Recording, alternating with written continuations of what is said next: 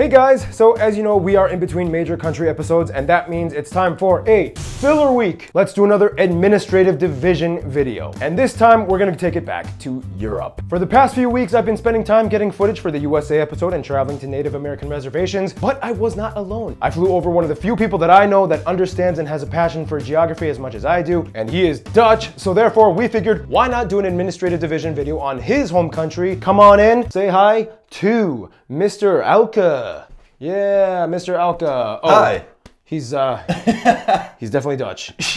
And we'll have to adjust the camera, guys. Get ready. Yeah, so I'm Auke and I run the page Atlasova, which you can find on Instagram and on YouTube. And we do map stuff, mostly map stuff. So I figure if you like geography, go check out my page. And they make really good stuff. All right, Auke. I don't know. You want to talk about the Netherlands or something?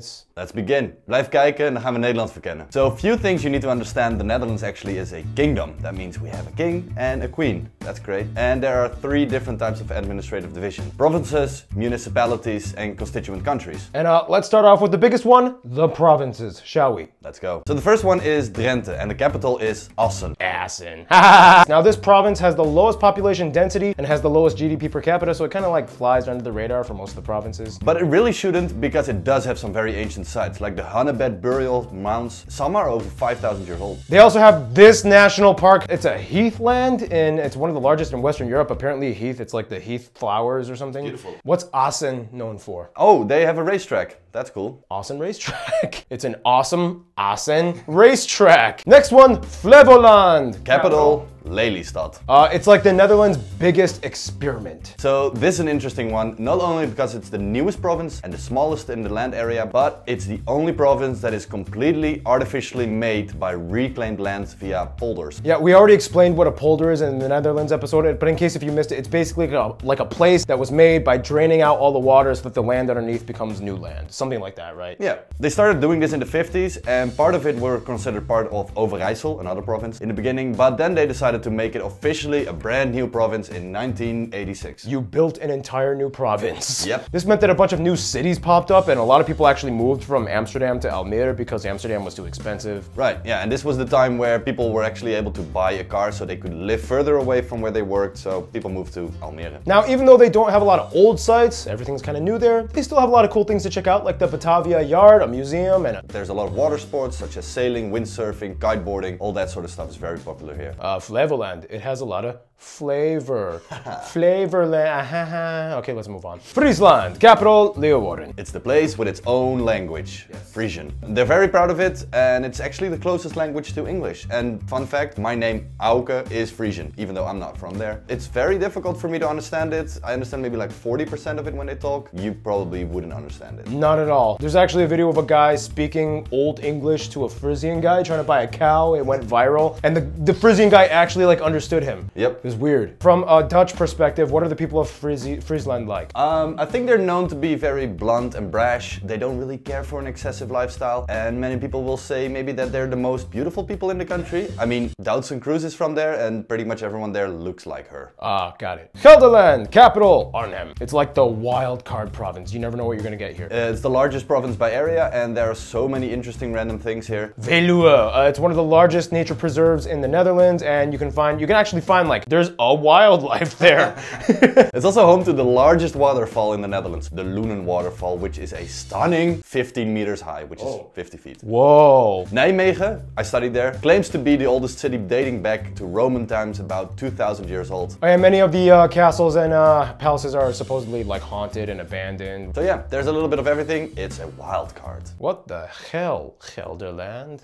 So much going, I don't know, I can't even. Groningen, capital Groningen. It's the northernmost and isolated but fun province. So like Friesland, they have the mud flats of the Waddenzee, which means you can actually walk to some of the islands on a good low tide date. But don't do this on yourself, it's super dangerous. You should always do this with a guide. Groningen is known for one of its most famous universities. It's one of the oldest in the country, started in 1614. So there's kind of like a fun student vibe to this whole place, you know? What else? They invented korfball. Yeah, there is a little bit of a controversial thing to this area. Explain a little bit, Auke. Yeah, so Groningen does have the Groningen gas fields, which is good for the economy, but not very good for the people living there because it causes earthquakes. Because people don't like it when their house starts crumbling down. Right. Limburg. Limburg? Limburg. Limburg. Capital Maastricht. So Limburg is the southernmost province, and it is the only province that borders both Germany and Belgium. So they have a fun accent because it almost sounds like every sentence they say ends in a question, but it's all fun and games. However, Limburg is known for having like rolly, hilly landscapes because, you know, it's in the south, you know, everything else is kind of flatter up in the north. Yeah. We like to say that they have mountains, even though the highest point of European Netherlands is located there and it's only 322 meters or 1,056 feet. So both Nijmegen in Gelderland and Maastricht in Limburg claim to be the oldest city in the country. Both started as a Roman military outpost about 2,000 years ago. Who knows? Who knows? Let them battle it out. And now we move on to North Brabant. The capital is called 's-Hertogenbosch, or for short, Den Bosch. 's-Hertogenbosch. Dutch language, man. Okay, so Auke, this is your province, isn't it? Yes. Yes, okay, so tell us about it. It's confusing because the province of North Brabant is actually in the south of the Netherlands. That's because in Belgium there is another province called Brabant, so we're north of that. Of the Belgian one? Yes. Yes. So you guys probably know Vincent van Gogh, Vincent van Gogh. Yeah, he actually is from North Brabant. And fun fact, I went to the same high school as Vincent van Gogh. Besides all the fun activities though, North Brabant is also known for having the smartest region in the country, supposedly. Explain a little bit. Well, this is the area where the tech giant Philips originated from, and it's now home to a bunch of tech startups and big companies like ASML that produce machines that make the highest quality microchips in the world. It's interesting because it has the N and exclaves of Baarle-Nassau and Baarle-Hertog. If you look at the map, you'll see a bunch of different parts of Belgium inside the Netherlands, inside Belgium, inside the Netherlands. It's a mess, but it's interesting. I explained about it in the Belgium episode, guys. Check it out. It's a weird city. North Holland. Yeah. Capital is actually Haarlem. This is like the flashy moneymaker province. You've all heard of Amsterdam. You know, that's this province. The canals, the coffee shops, crooked buildings that are technically sinking, and that's very iconic of Amsterdam and North Holland. Yes, but there is more to North Holland than just Amsterdam. Head up a little north and you have places like Volendam, Marken Island, which are super Dutch iconic sites. And you can also drive on the longest connection towards Friesland. It's the Afsluitdijk. And yeah, the Hollands is basically where everybody got the misnomer where they thought this whole country was named Holland. It's not, it's just a province within the Netherlands. Yeah. Which brings us to the next province, South Holland. Capital, Den Haag, in English, The Hague. This is the province that ate their prime minister. I'll explain that. But first, it's the most populous province and has cities like Rotterdam and The Hague. Rotterdam is like the hard-working port city with the busiest harbor in all of Europe. The Hague, on the other hand, is the capital that isn't a capital because it houses the government, the parliament, and everything political. Also, The Hague has the ICJ, the International Court of Justice, which settles debates between countries. So, you know, yeah, don't go to war. War is bad. Also, if you receive a postcard from the Netherlands, it likely features either Kinderdijk with the beautiful windmills or the tulip fields near Lisse. And that's all South Holland. And also, South Holland is where they ate their prime minister? What? Can you explain? Okay, that was back in 1672. But yeah, still, they did that. They were angry. They killed him and opened him up, ate him.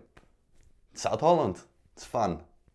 Okay, South Holland. Now let's talk about Overijssel. Capital, Zwolle? Zwolle. Zwolle. Yep. Overijssel is home to many historic towns and villages, including Giethoorn, picturesque village that is often called the Dutch Venice. The city of Zwolle, located in Overijssel, is a charming Hanseatic city that is known for its historic architecture. The Hanseatic League. Yes. Yeah, look in your history, yeah. Okay, something crazy happened here, by the way. Yes, in May of 2000, a firework factory actually exploded, and the bad thing was that firework factory was located in the middle of a neighborhood.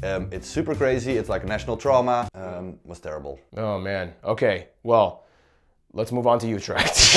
So Utrecht, capital, same name, Utrecht. It's kind of like Amsterdam if there weren't as many tourists. Yeah. Like, they have the canals, all this stuff, the bicycle lanes, it's really... The city is very vibrant due to its large student population, and all these students, of course, ride their bicycles. So the city actually has the largest bicycle parking in the world. I've been there. It's like a big, massive built parking structure. Yep. Just for bicycles. So in general, Utrecht is just known to have very beautiful parks and gardens, botanical gardens. Oh, and the famous artist of Mondrian was from here. And the only Dutch Pope was from Utrecht. And finally, the last province, Zeeland, capital Middelburg. This is the original Zeeland. Hey Kiwis, your country, you know, in New Zealand, it was named after this province. Yes. So yeah, heads up. I used to go here a lot actually when I was a kid. The province has beautiful beaches and it has the best seafood in the country. What do you call that fish, the herring that you eat with onions? Yeah, herring. Is there, what's it called in Dutch?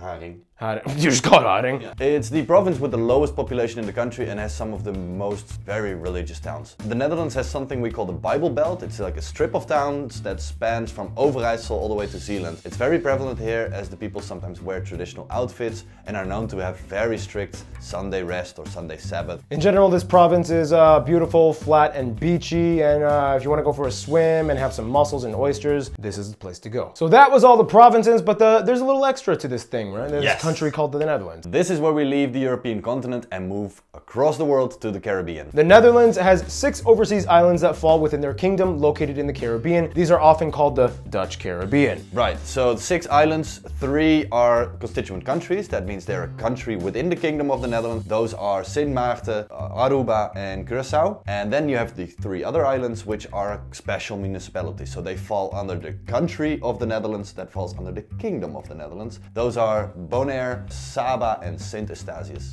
It's kind of like the UK with Scotland, Wales, you know, being constituent countries. Same deal, Netherlands. Let's start with the special municipalities first. So these islands technically are kind of like under the status of a town or a city rather than a province. Right, yes. Yeah, so they're that small, but they're islands. So let's start with the first one, Bonaire, capital Kralendijk. It's the least populated of the ABC islands with only about 20,000 people, and it's not a constituent country, it's a special municipality. Even though it's located next to Aruba and Curacao, you would think it is, but it's not. It's in the down, but St. Martin is a country. Complicated. Famous for its Bonairean-style architecture, which features brightly colored stuccoed buildings with red tile roofs.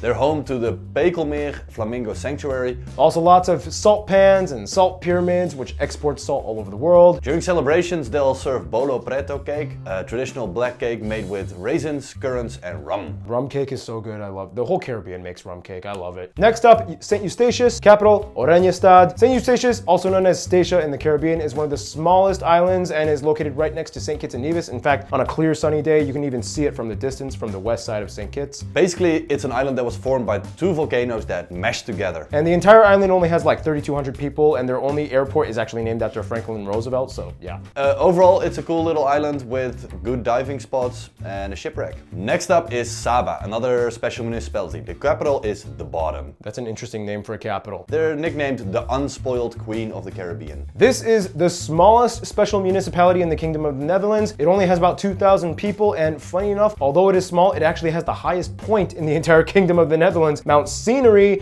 which is actually an active volcano at 887 meters tall. So your tallest point is on a small island. Yes. It also has the world's shortest airport runway, the Juancho y Irausquin Airport, which is only about 400 meters wide and it drops right into a steep cliff. Yeah, it was literally the only place they could build an airport because most of the island is just built on steep ridges and cliffs. Yeah, small, volcanic, you could fall off a cliff, tallest point, Saba, man. Wild. Next up, the constituent countries. First up, Aruba. Also the capital there is called Oranjestad. So since it's a constituent country, they use their own currency, the Arubian florin as a currency. However, the US dollar is widely accepted. Historically, it was inhabited by the Arawak peoples, and today you can even see petroglyphs in some of the caves. Basically, the island was once part of Spain, but they didn't really care for the island because it was dry and not capable of growing plantations. So they kind of ditched it. The Dutch came and found gold. There was gold, like. That was gold. Yeah, they missed out. Then there was a time when they became big on oil refining, mostly due to the proximity to Venezuela and their oil fields. It's, yeah. St. Martin. Now, this is a weird one because it's like half an island that's split with France on the north, St. Martin, and they're both called St. Martin. The Dutch side is on the south, and it's the only part where you guys border France. It's true. Legislatively, yeah. And it's a constituent country. It's like, it's not even a whole island, but it's a whole country. Oh, and yes, this is the island where you can stand really close to the runway of an airport, and you see airplanes flying just 100 feet above you. And as a constituent country, they use the Netherlands Antillean guilder and the US dollar as a currency. So most people here actually speak English, not much Dutch, but they still use it and they teach it in schools. There was a story about a criminal too.